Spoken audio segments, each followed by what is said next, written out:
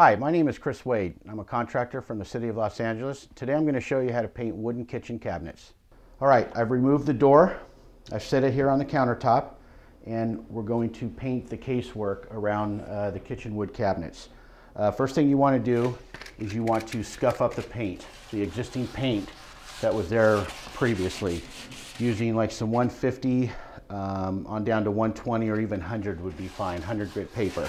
Just want to basically rough it up, get any of the old paint burrs off of here, including around the hinges, and just basically getting a nice smooth surface to deal with.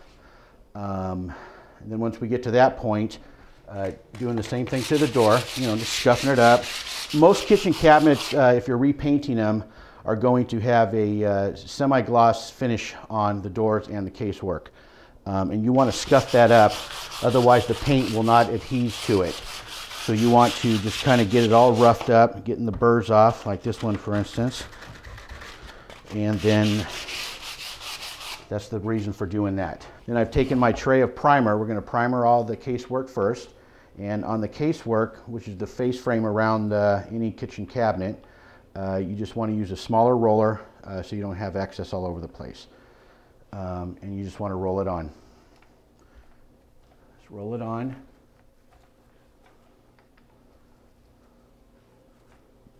All the areas that you want to get painted. Pretty easy, nothing to it. Then once you do the frames, again, you're going to have all your doors off. They're going to be on sawhorses at a different location, but we're going to do one door right here for the time being.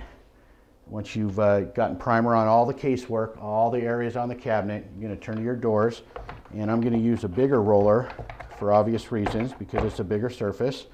And then you just want to basically prime your door. Do either side first, doesn't really matter.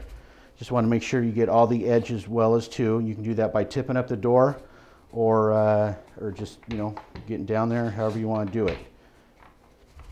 Just make sure you cover all the areas of the door that you are going to paint. We're going to get this first coat of primer on, and we're going to let it dry before we start applying the actual finished paint. And that's the first step in painting your kitchen cabinets.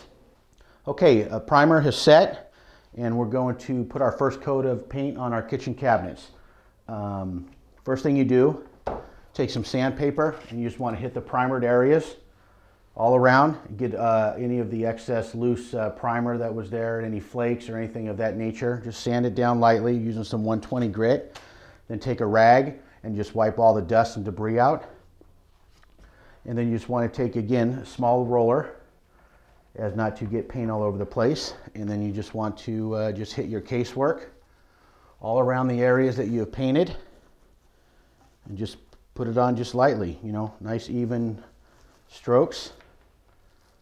And once you get your paint on and you've covered all the areas, just go ahead and give it one long stroke. And that way it'll take out any of the stop and start marks. And then we'll turn to our big roller for the door, and just get an ample amount on your roller and just spread it around. Just spread it around, hitting all the edges.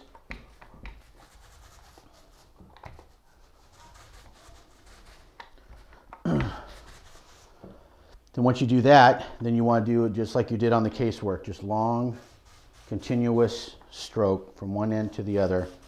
That way it eliminates any of the stop and start marks. Once you get your door done, let it dry, flip it over, do the other side.